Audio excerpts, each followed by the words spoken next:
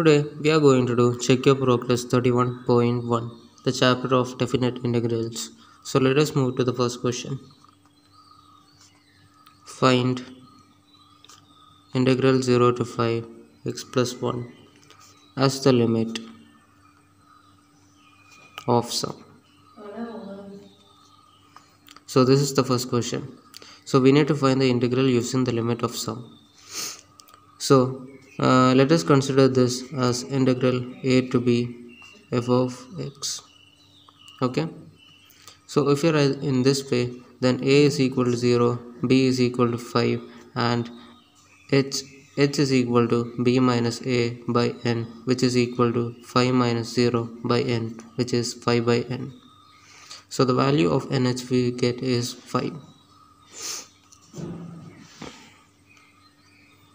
Okay. Now let us calculate the values of f of a. F of a is equal to f of 0, which means f of 0 plus 1, which is equal to 1. F of a plus h is equal to f of 0 plus h, which is f of h, which is equal to h plus 1. F of a plus 2h is equal to f of 2h, which is equal to 2h plus 1. F of a plus n minus 1 into h is equal to f of n minus 1 into h is equal to n minus 1 into h plus 1. Now we know that integral a to b f of x is equal to limit h tends to 0 h into f of a plus h plus f of a plus 2h and so on till f of a plus n minus 1 into h. So this is the formula which we need to understand and by heart for the exams which will be coming soon. So we can write this as limit h tends to 0 h into 1 plus f of a plus h, which is h plus 1, plus f of a plus 2h is equal to 2h plus 1 till n minus 1 into h plus 1. This is what we get. Now we can rearrange this limit h tends to 0 h into 1 plus h plus 1 plus 2h plus 1 plus till n minus 1 into h plus 1. So here we have the value of 1 n times, so we can write this as limit h tends to 0 h into n plus, and we have h into 1 plus 2 plus 3 plus till n minus 1 times. So this is equal to limit h tends to 0 h into n in plus h into n minus 1 divided by 2. So if we rearrange this, we get limit h tends to 0 nh plus nh into nh minus h by 2. We have already found the value of nh, which is equal to 5. So if we put the value here, we get 5 plus 5 into 5 minus h by 2. And we have the limit of h tends to 0. So if we write this, the final answer will be 5 plus 5 into 5 minus 0 by 2. This is equal to 5 plus 25 by 2. So the final answer is 5 plus 25 by 2. So let us move to the second question, and this is the way we do it. Find integral -1 to 1 e raised to x dx as the limit of sum. So in this problem too, we need to use the method which we used in the previous question. Okay, so here we can find that a is equal to -1 and b is equal to 1, and b minus a by n is equal to 1 minus -1 by n is equal to h, which means 2 by n is equal to h, or nh is equal to 2. So we have got the value of nh. Now let us write the formula, which is integral a to b f of a f of x dx is equal to limit h tends to 0 h into f of a plus f of a plus h, and so on till f of a plus n minus 1 into h. We need to really know this formulas, because this is a board exam and the formulas come handy every time. So now let us find f of a. F of a is equal to f of -1, which is e raised to -1. F of a plus h is equal to f of -1 plus h, which is equal to e raised to -1 plus h. F of a plus 2h is equal to f of -1 plus 2h. This is equal to e raised to -1 plus 2h. So if we write and so on, we get f of a plus n minus 1 into h. This is equal to f of -1 into n minus 1 into h. This is equal to e raised to -1 plus n minus 1 into h. Now if we rewrite our formula, which we can write limit h tends to 0 h into f of a, which is e raised to -1, f of a plus h, which is e raised to -1 plus h, f of a plus 2h, which is e raised to -1 plus 2h, and so on till e raised to -1 plus n minus 1 into h. Here we can see a common thing that e raised to -1 comes in everything. So we can take e raised to -1 outside. So let us write that limit h tends to 0 h into e raised to -1 common 1 plus e raised to h plus e raised to 2h plus e raised to 3h plus, and so on till e raised to n minus 1 into h. Here also we can see a commonality, that here we can write this as e raised to 0. So e raised to 0, e raised to h, e raised to 2h, and so on. So this is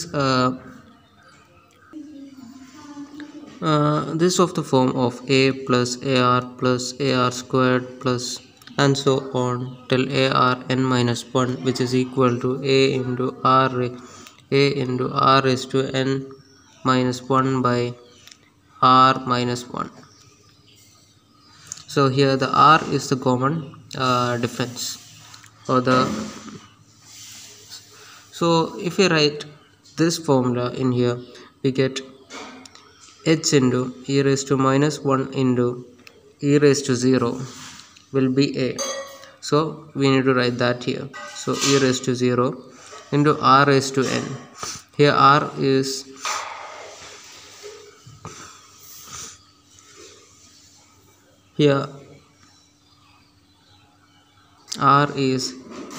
e raised to h into n minus 1 by r minus 1. So e raised to h minus 1. Okay. we know a formula which is e raised to h by minus 1 by h is equal to 1. So if we put h here, we also need to put an h in the denominator of this part. So here in that case we get this as 1 into e raised to minus 1 into e raised to 0 into e raised to nh minus 1. So if we solve this, we get 1 into e raised to minus 1 into 1 into e raised to nh. We have found the value of nh, which is which is 2. So we can substitute that here. We get e square minus 1. So the final answer which we get is e raised to minus 1 into e square minus 1. So this is equal to e minus e raised to minus 1. So this is the final answer which we get for this problem. Let us move to the third question. In this problem they are just asking us to evaluate integral 0 to pi by 4 sin x dx using they didn't mention limit of sum, so we need to use the fundamental theorem of integral calculus, which is way simpler than this and less tiresome.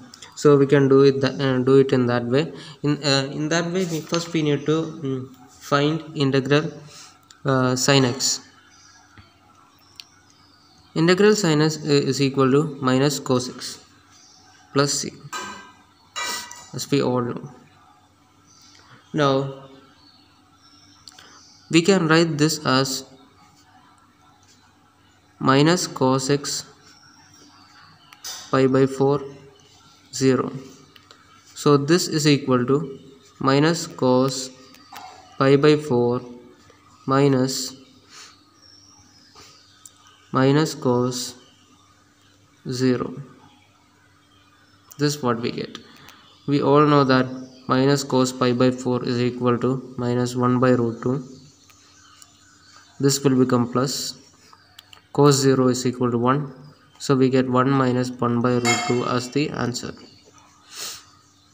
Let us move to the B part of evaluate the question, which is integral 0 to pi by 2 sin x plus cos x dx. This is equal to integral sin x is equal to cos x, and integral cos x is equal to minus sin x. And if we apply this thing, we get pi by 2 0. Cos pi by 2 is equal to 0 and sin pi by 2 is equal to 1 minus cos 0 is equal to 1 minus sin 0 is equal to 0. So if we do this, we get minus 1 minus 1. This is equal to minus 2. So the final answer is minus 2. Let's move to the C part. Integral 0 to 1 by 1 plus x squared dx. So this is the question. How will we do this? So we know that integral 1 plus x square is equal to tan inverse of x. So tan inverse of x 1 to 0. So this is equal to tan inverse of 1 minus tan inverse of 0. So when do we get tan inverse of 1 as something? So in the range between 0 to pi by 2, tan inverse of 1 is equal to pi by 4 and tan inverse of 0 is equal to 0 itself, which gives us the answer of pi by 4. Let us move to the D question and the final question of Check Your Progress 31.1. Integral 1 to 2 4x cube minus 5x squared plus 6x plus 9 dx. This is the question. So first of all, we need to integrate this, which we get 4x raised to 4 by 4 minus 5x cube by 3 by plus 6x square by 2 plus 9x. Here we can make some tweakings, which gives x raised to 4 minus 5x cubed by 3 plus 3x squared plus 9x 1 and 2. Okay, now if we put the value of 2, we get 2 raised to 4, which is 16, minus 5 into 8, which is 40 by 3, plus 3 into 4, which is 12, and 9 into 2, which is 18, minus x raised to 4 for 1 will be 1 minus 5 by 3 plus 3 plus 9. Okay, so 18 minus 9 is 9 itself. 12 minus 3 is equal to 9. 9 minus 1 is equal to 8. Okay, now minus 40 by 3 plus 5 by 3 is equal to minus 35 by 3.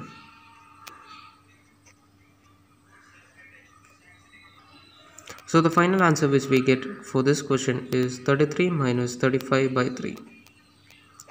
So we have come to the end of Check Your Progress 31.1. I hope you found it helpful. You can share it with your friends, and thank you for watching. If you liked it, please like, share and subscribe.